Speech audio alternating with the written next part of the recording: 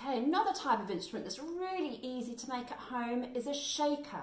And you just need a container with a lid so that nothing falls out when you shake it, and some different things to put in it. So try not to use food because we don't want to waste food. But I did find some coins lying around, some loose change, and in a little jam jar that's, I'm hoping, going to make quite a high sound. That's really going to cut through any music we make. Really sharp sound from the coins. And found a little container of mints here, which haven't been all eaten yet. There's some left. Very different sound from the...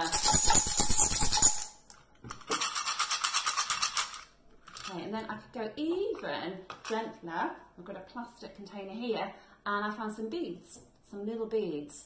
So they're just plastic, so they're quite a soft material, the plastic. So hopefully it's not going to be so harsh as the metal. Let's have a listen. So that produces a very different effect.